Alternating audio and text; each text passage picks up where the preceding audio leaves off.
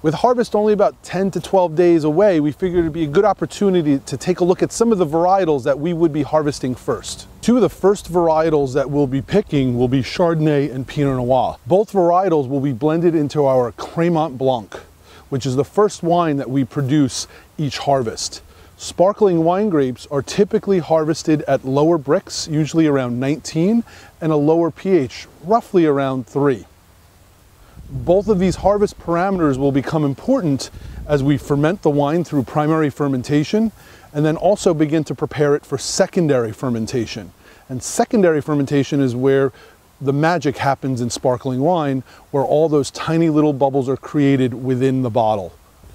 As we look more closely at Pinot Grigio, we start to assess how the fruit is looking, what the canopy looks like. In addition, we'll start grabbing samples, having a look at the analysis at the winery, as well as Jim and I walking through the vineyard and tasting fruit.